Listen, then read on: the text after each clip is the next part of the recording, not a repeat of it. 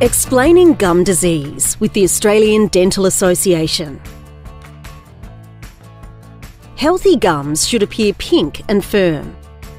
They should not bleed during cleaning. If bacteria are not cleared away from the teeth regularly, the surrounding gums can become inflamed. This is called gingivitis. Inflamed gums can appear enlarged, red in colour, and may bleed more easily than healthy gums. Thorough toothbrushing and cleaning between the teeth will help gums with gingivitis return to normal. Cigarette smokers and people with poorly controlled diabetes have a greater risk of developing severe gum disease called periodontitis. Periodontitis causes bone around affected teeth to recede. The gums may recede as well. If the gums don't recede, a space forms, called a periodontal pocket. Periodontitis can cause the teeth to move, allowing gaps to form.